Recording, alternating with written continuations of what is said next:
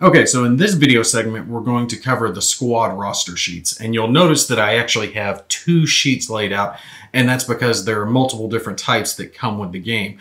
There is just your basic generic blank sheet in which you can create your own company and have your special rules, basically do it however you want to do it. You see everything's left blank here in your core and your support units. So this one you can just do as you please, but there are some included special companies like this one, the 51st company, that has their own little historical blurb and their own special company traits that they can use. But you see it's already filled in here in the core and the support units on what units they have. So that's just the basic difference between the two, but they will operate pretty much the same when you are playing your campaign. Now, unlike in a standard game, you do have to keep track of the fact that your units can be injured, they can be killed, what their general status is going to be, and that's the basic gist of what this unit or what this sheet provides you, and the fact that your units can gain experience points that they can use to level up their skills, they can use them to gain extra traits as well. Now, just like with your campaign sheet, I obviously would suggest making a scanned copy of these because you will be writing on them a lot as you progress through your campaign.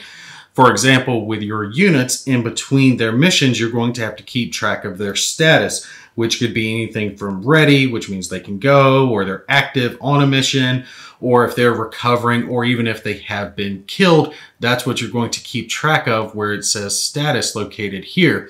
Directly underneath that, you see where it says trait, and that's where these come into play. Each one of these traits can be assigned once to one unit. So it's a one-off. You do have to mark which ones you have used already, but you can effectively buy these for 3 experience points, and they will give your units extra abilities like the +1 to their AP for fire, or make it to where they cause 2 wounds instead of 1 in melee, special things like that. And like I said, the special companies can have special traits that they can have assigned to their units. One of the differences, though, between a campaign and a standard game is when it comes to your units. In a standard game, you can just buy the upgraded, the veteran version of a unit, and it doesn't work that way in this type of gameplay. They have to level up to that. So a unit can start off as just a standard line unit and then level up to a veteran unit, and you'll keep track of their cost.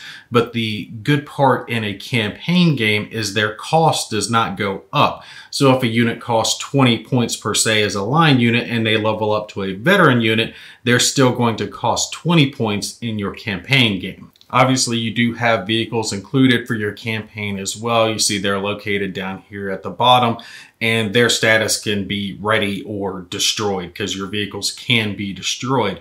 And one other thing that I had mentioned in the campaign sheet was the reinforcement points, and you see those located down here in the bottom right, and it says green recruit or line recruit. Got them located on both of these sheets. Now, you'll start with 1 point of each. And what that basically means is you're going to lose troops as you progress through your missions. So some of their statuses will be changed to killed. You can spend these points for either a green or a line unit to change their status from killed to ready. But keep in mind that green recruits do impact a negative penalty for their AP checks when they're progressing through the mission. Also, when it comes to those reinforcements, like I said in the campaign sheet, these strat ops or strategic ops cards do sometimes grant you bonus line recruit or green recruit points. And you will draw 2 of these cards before you go on a mission. And the thing is, these points that they give you don't accumulate on your sheet.